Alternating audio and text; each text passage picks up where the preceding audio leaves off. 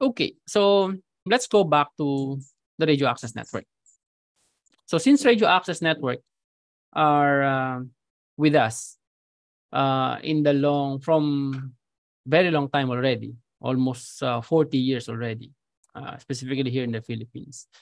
We'll take a look at the evolution of these mobile communications.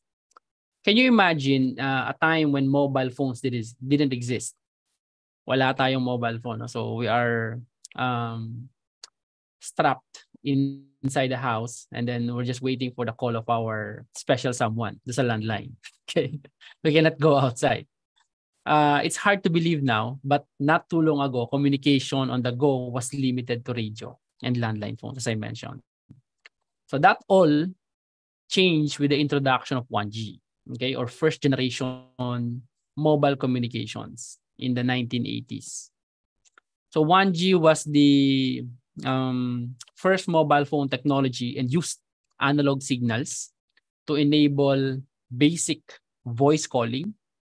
And these early mobile phones were large, as you can see in the picture, and expensive, and the network coverage was limited.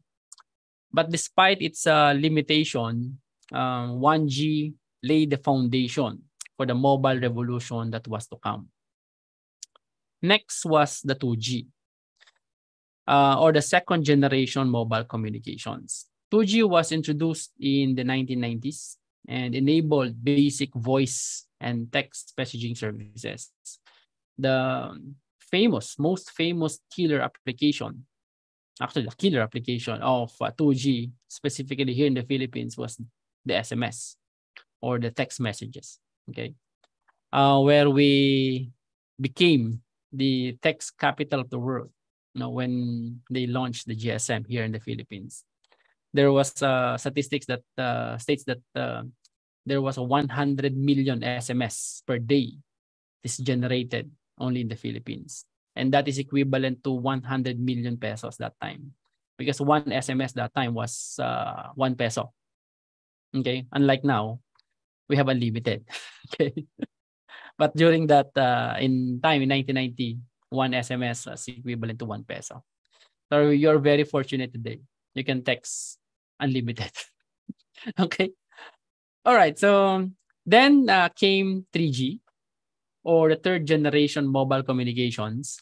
3G was introduced in early 2000 and brought faster data speeds, enabling more advanced services like mobile internet, video calls, multimedia messaging. So dito sumikat yung mga video calls, no?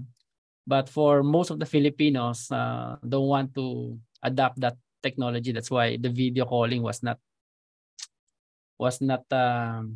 so successful that time, because if for professionals, and then somebody will call you and then they will see you somewhere, so they don't want they don't want that kind of invasion of privacy, so video call was not so successful that time. But the one that has been successful was the introduction of the smartphones. Okay, smartphones, especially when iPhone 3G was launched. Okay, so that was the era of the start of the era of the iPhone. Okay, and if you look at this, 2G has a data services already. We are using GPRS and Edge. If you will look at your phone, if you see a G in your phone, that means you are connected to the network using a GPRS. Okay, probably it's around 56 kbps in speed, and Edge could give you around 100 kbps or 300 kbps top. But when 3G came, it improves to up to 1 or 2 Mbps. Okay, until it evolves to 14 Mbps to 21 Mbps to 42 Mbps. Okay, so from 2G, it's a kbps era. 3G is the Mbps era. Okay. And then the 100 Mbps came in 4G.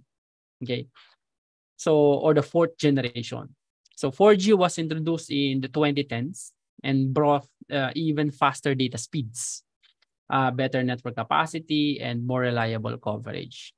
So 4G enabled advanced services like streaming video, okay, because the throughput is now higher, up to 10 Mbps, 15, 20, up to 100 Mbps, okay.